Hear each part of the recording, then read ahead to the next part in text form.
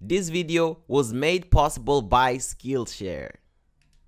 Skillshare is this amazing online community where you can have classes on almost every single topic you can imagine. You can have classes on design, illustration, user experience for your mobile apps, and you can even have classes on development.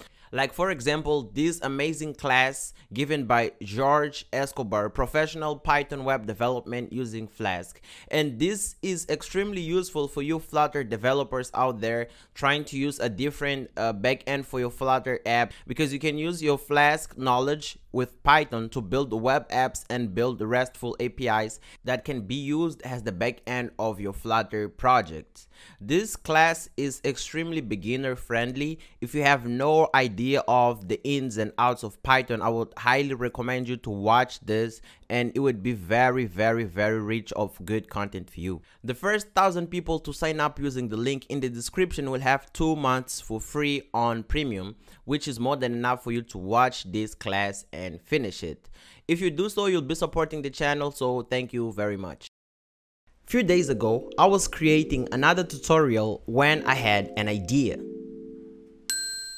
What if I use the knowledge I've gained over the years to build my first startup? Interesting, right?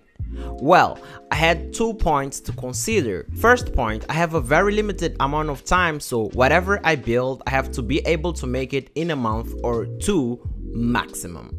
Second point, the goal is not to reinvent the wheel. So I did a bit of research and I decided to build a music streaming platform. Not that innovative, right? Well, wait a second before you judge me. Over the years, I've been to India. I lived in India actually. I've been to the UK, and now I'm back to Africa. Jokes. Anyways, being to these different places allowed me to learn that what's old somewhere can be completely new somewhere else, thus me deciding to build a music streaming platform in 2020. With that out of the way, the very first step was going to Google and searching for music player UI design so that I could copy some designs from Dribble. Get inspired by Dribble. Second point was coding, and code I did. No sleeping, just coding. No eating, just coding. No social life, no family, no nothing, just coding.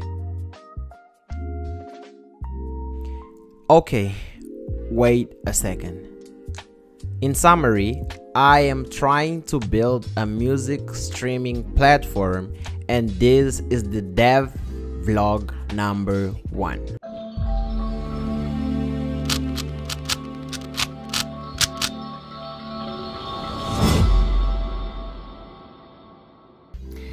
So guys, here you are going to be having a general overview of the application, and this is basically the UI of the home screen, right? And don't worry about this strange language. This is Portuguese, and I will give it support to multiple languages actually. And by the way, I do speak Portuguese, that's why I have some Portuguese on the application. But simple put, we have here this button that says home, that will take the user to this screen, and we have here this with the sound icon. And basically how this application is going to work is that users will be able to stream music or download the music, and if they do download the music by clicking on this button, it's how they're going to access the music. Good.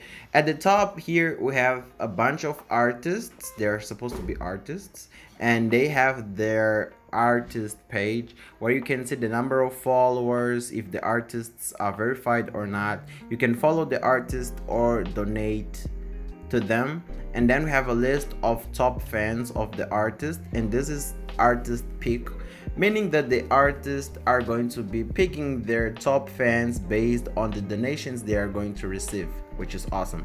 And then we have the top musics belonging to the artist and his top albums. And yeah, this is the artist screen. And then what I was thinking for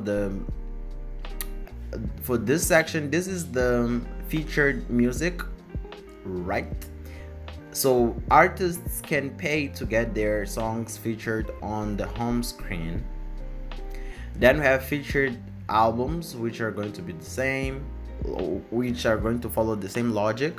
And then we have here top music at the bottom, and basically this is going to be based on the number of streams or number of downloads. I haven't thought about that yet.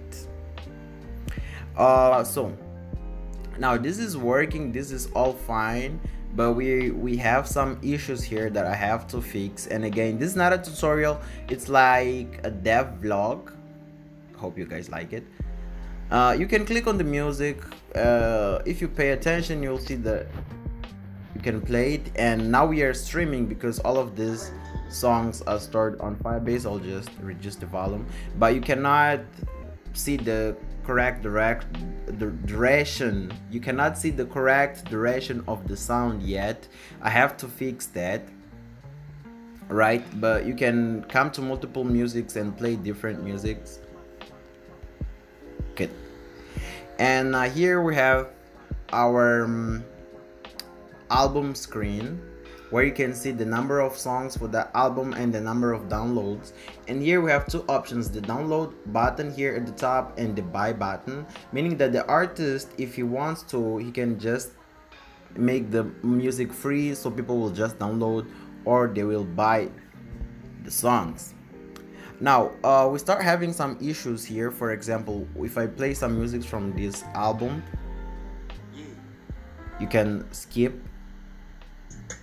That's good because this is working already. But then we have our first bug, I guess, which is here. When you click on one of this, let's skip and go back to our